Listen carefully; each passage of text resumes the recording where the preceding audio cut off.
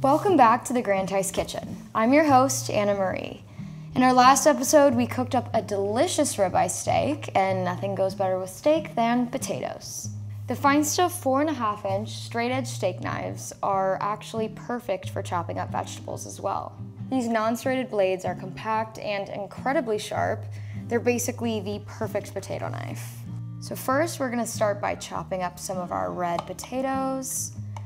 I like to dice the potatoes up pretty small because I'm very impatient when I cook, and they cook a lot faster if they are chopped smaller.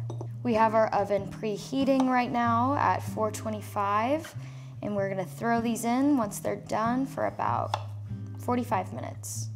Now that we have those potatoes done, we're gonna move towards adding some fresh garlic in there. I'm gonna use about 3 cloves of garlic. You can use a garlic press if you want, but I prefer bigger chunks of the garlic mixed in with the potatoes.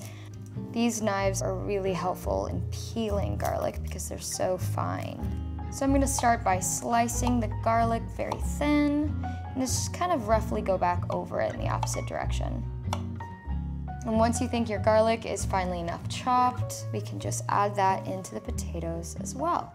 I'm gonna drizzle a little bit of olive oil. We're gonna add some cayenne pepper. This is already mixed with a little bit of garlic powder as well. I'm also gonna add some sea salt and some fresh cracked black pepper. Give this guy a good mix around. I'm just gonna dump this whole mixture in the pan. I also like to make sure that the potatoes are, for the most part, pretty flat on the surface so they cook as evenly as possible. And for the final touch, I'm gonna sprinkle some fresh thyme. Now it's time to put these guys in the oven. I've got it preheated to 425, and we'll be back in about 45 minutes. And we're back 45 minutes later with the perfect golden crispy potatoes. Time to try them. Perfect. If you're interested in this steak knife set or any of our other cookware, visit GrandTies.com or click the link below.